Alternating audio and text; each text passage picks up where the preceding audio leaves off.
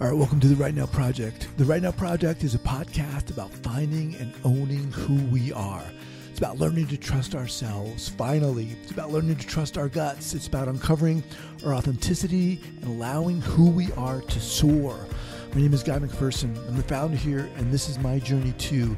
If you're looking for something easy, this is not it. However, if you're ready to step up, ready to explore who you are, the ups and downs, the scars and scrapes, and realize the incredible value in that, this is your place. Let's get started.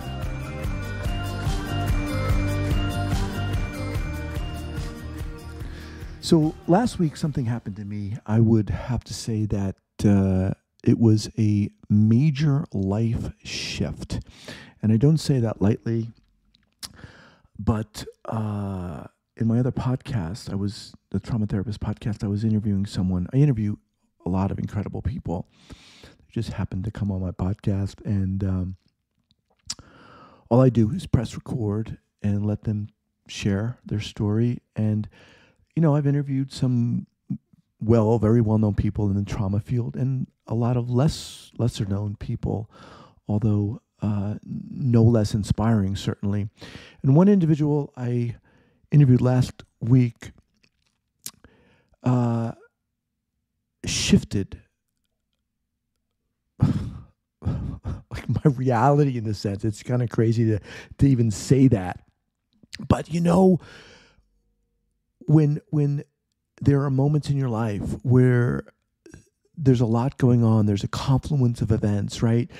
The stars are aligning in such a way that things shift for you. And again, this divorce has been such a life, really, it's a life-altering event for me. And, you know, as I said before, divorce is different, obviously, for different people. Some people want a divorce, other people don't. I had no idea this was going to happen, and it did. But it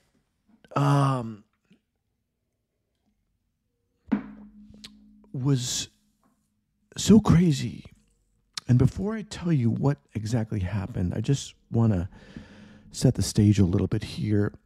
As I've said before, I talked to a divorce coach who was amazing, by the way. Someone has already reached out and asked me for that recommendation. And when I first talked to this person, I remember her saying, you know, what she could offer, how she could help.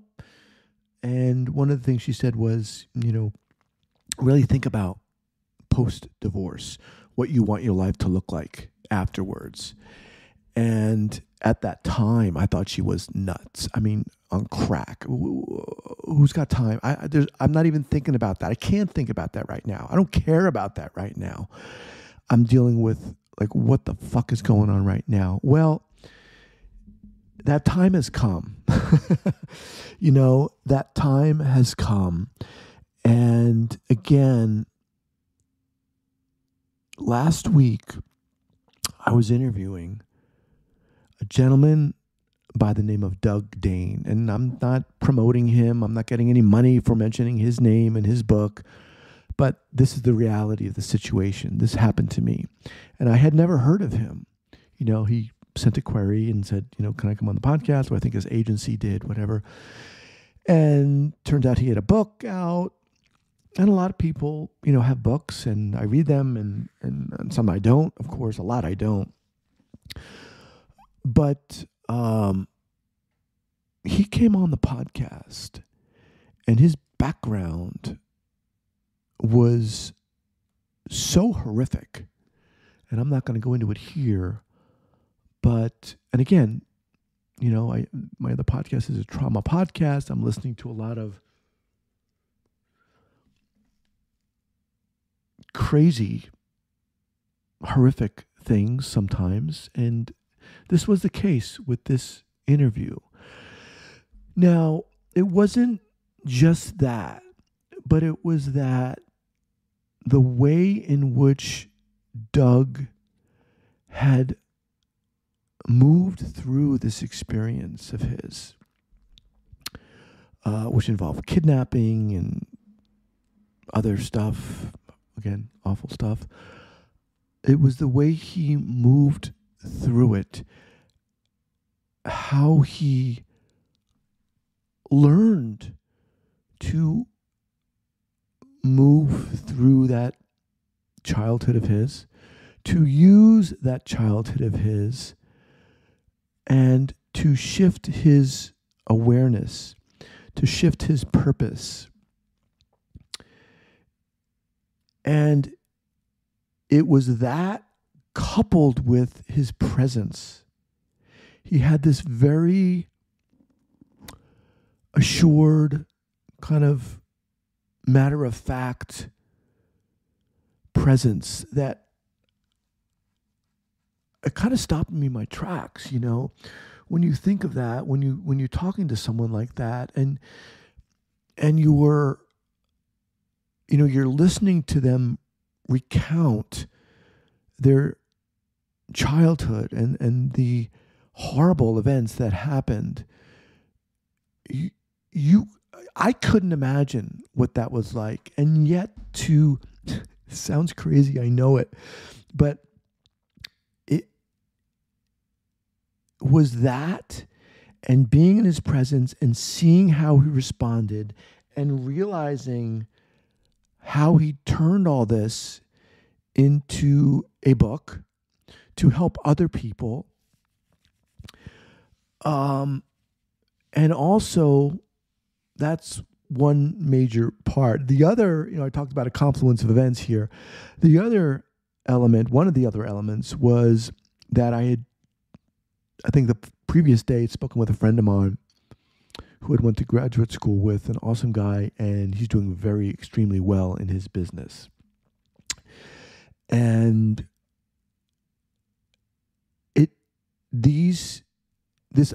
that was one of the other events. The other event is this kind of ongoing thread of being very conscious of where I am right now in my life. Personally, going through this divorce, professionally, in my business. And these elements really just kind of coalesced and really kind of shook me up and really made me look at how I've been living my life and the paradigm under which I've been living my life. I think I've talked about it before on this podcast of when I was younger, there were certain events which I perceived as meaning that I wasn't smart enough, I wasn't good enough, I wasn't deserving enough. And those really, and coupled with the bullying I experienced when I was, 11, maybe 10, 11, 12, 11 or 12, and the negative impact that had on my self-esteem, and how that really influenced and impacted the trajectory of my life in terms of, again, self-esteem, self-confidence, how I showed up in relationships, all those things. And these events, this interview with Doug really kind of was, I guess, you could look at it as the final straw in a sense, because it really was. And it really made me look at and question and get so frustrated with myself. And it for the first time in a long time, it really made me want to forgive myself for feeling the way I did. And it's funny, I'd been in therapy before, but I never questioned that paradigm, that template that was so fucked up. And again, I'm not blaming myself. I was a young kid, right? But nevertheless, it gets to a point where you're like, what the fuck am I doing? Why is this happening? Why is this not happening for me? Where am I in my life? And how do I want to live my life moving forward? How am I perceiving my situation? Am I sitting in the corner with a blanket over my head because my ex-wife left me unexpectedly out of the fucking blue? No. No, I'm not. And I'm ready to really look and shift my beliefs. It's funny, just intellectually, I know all this shit. And I have known all this shit for a long time. People talk about, well, it's one thing to know something or intellectually, but it's another to feel it in your fucking bones. And that's what happened this past week. That's what happened. And in a sense, I'm really excited. I'm really energized. I'm fucking pumped. I'm like ready. And on the other side, I'm kind of wide-eyed, like, what the fuck is going to happen? Where am I going to go? What's my life going to look like? I don't have all the answers. I'm not saying I do, but I am saying that this shift came out of the blue. And you can say, well, I wasn't expecting it, right? I wasn't expecting this, but I am ready for it. And I feel like for the first time in a long time, I'm ready for it. A lot of people, when I mentioned that I was getting a divorce, a lot of people reached out and said, "Oh, it's a great thing. Sorry to hear it, but it was the best thing in my life," and blah blah blah blah. And I will never say that the divorce in and of itself was a great thing, but it created a shift in my life that I think will be beneficial for me. It has been a fucking 2x4 wake up call, smack to the head. And that's been, sounds crazy to say that's been good, but it has.